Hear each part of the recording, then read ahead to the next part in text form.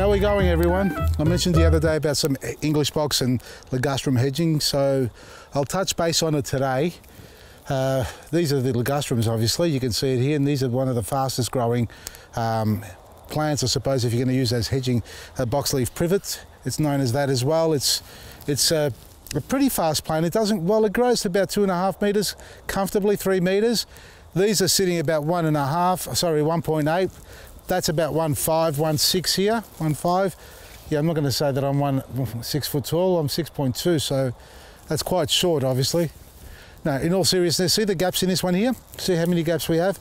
Part of the reason is we don't prune it back often enough, regularly enough. Second to that, it actually needs to be thinned out in the middle as well. So when you let them grow too long, all the energy goes to the top of the plant. So whether it's a hedge, whether it's a fruit tree or a shrub that you have, if you let it get a bit too leggy and you needed to prune it and you didn't do that, you'll find that when you do prune it, anything left behind will be quite sparse looking. And on top, if you were to look on top here, in particular here, come around here, see it? You'll see all the wood and a lot of dead foliage on top of there as well. So I had to cut this pretty hard back to a bit of semi-hardwood, which is not what you want to do. It's not ideal for any sort of plant, but being the ligustrum, it does bounce back pretty quick. Now, what does this need to rectify the problem? It needs to fertilise. Come here and see the gaps here. I'll show you this side. This is actually fantastic. Have a look at this. It's a dead forest up there. But in saying that, look, all the dead wood. But look in there, you'll see all the green coming up already. So there's green there showing up. If you can see where I'm pointing, I'm not sure, but nevertheless, you see the new leaves coming through. So it'll push through. Once we've got some sunlight in the middle of that, it'll bounce out.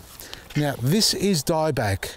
This is because the sun, this is the shadow side. The sun actually shines on this side.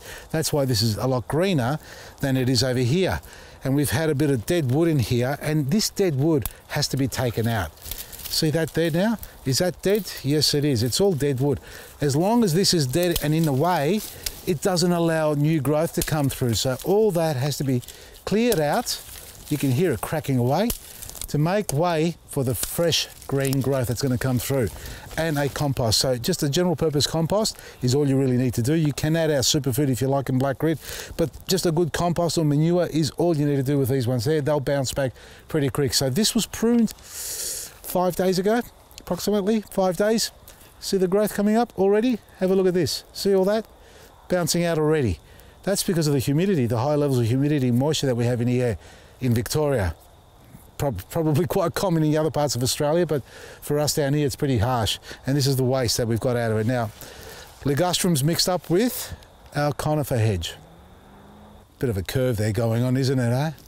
So we've got all the tops to take off here at the moment. You can see the far end, the wall's been done. You can see a little bit of speckled brown coming through there. That's a bit of dieback. We call it canker. And it happens to conifers quite easily. And if it does spread, it can take over the whole tree. Look at it up there, it's dieback as well. Now, the reasons, well, what would I say? Let me ask my brain. Left brain, what are you saying?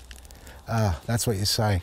Your tool's unclean, you're going to get that happening. You let it grow too long and wispy like that, it will have some dieback at the bottom. And if there is any dieback and you don't clean it out fast enough, you know all those little needles that dry out?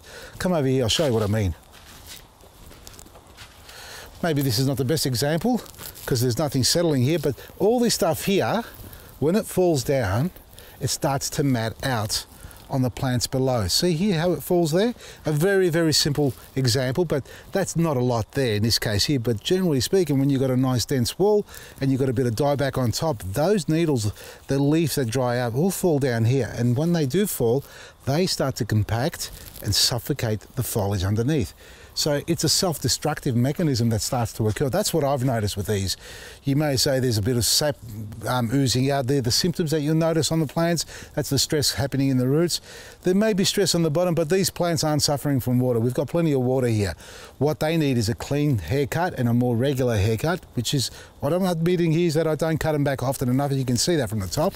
But the other areas that we have cut back, and if there's any dieback, we need to clean them out. So clean your secateurs or your tools, your pruning tools, sharpen your hedge trimmers, because if they're not sharp, they don't cut, they strip, they shred. And that's viral disease ready to happen. It's just a perfect environment for bacteria to get in. So you need to have clean, sharp tools. And if you do shred any part of the branch, if it's a thicker branch, when you do use a hedge trimmer and it starts to break off, if I could give you an example, see that dead wood, but when it breaks off, let's say that's the bottom of the plant, the top part's broken off, but we've got this strip effect going on. If you have any branch left there with a strip like that and a cut like that, you need to go back there with the secateurs or loppers and cut that off clean. Yes, it is tedious, but that's the only way you're going to clean it.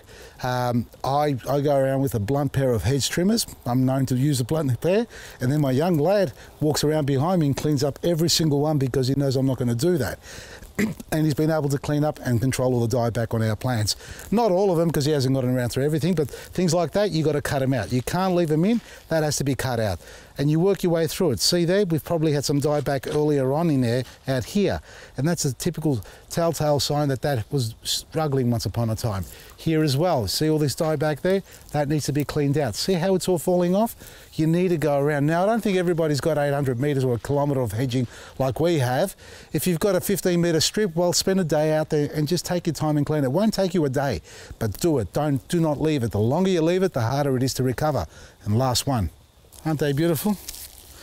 Well, we've got one of each here, folks. We've got a boy and a girl. We've got Kara and Vader. And where I'm standing here now is a nice little section of our garden, the courtyard garden. We've got our English box. What you see in the background down there is the luma, or sorry, the Ligustrum undulatum that's been cut back and has fallen on top of the English box. Looks like a mop top, but back on the English box over here, new growth coming on beautifully, grass growing through the centre of it.